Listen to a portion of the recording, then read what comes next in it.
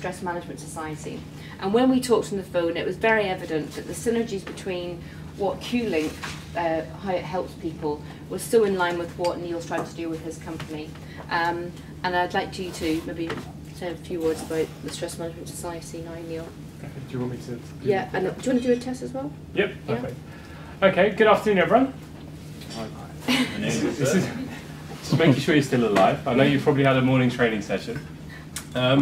Yeah, my name is Neil Shah. I run an organisation called the Stress Management Society. We're a national not-for-profit organisation geared up to providing support, advice and guidance to people, companies, sporting institutions, charities, all manner of organisations that may have stress or stress-related challenges. So we work with large corporate organisations, we work with schools, we work with the FA.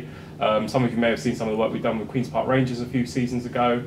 So you know, we're looking at how stress impacts people in many different environments. We work with the armed forces, so it's just looking at how the human body gets impacted by stress in different situations and different environments, and how we can improve performance, whether that's work-related performance, sports performance, or just preventing illness through managing stress.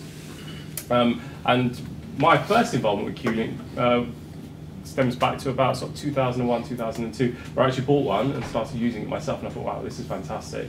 Got talking to the company, and we've been working with them for near enough 6 or 7 years now. And they've been used in many different environments, and we've witnessed ourselves how it can have a very, very dramatic impact on people's stress levels. Good, thank you very much. Now, Neil would like to do a little demonstration on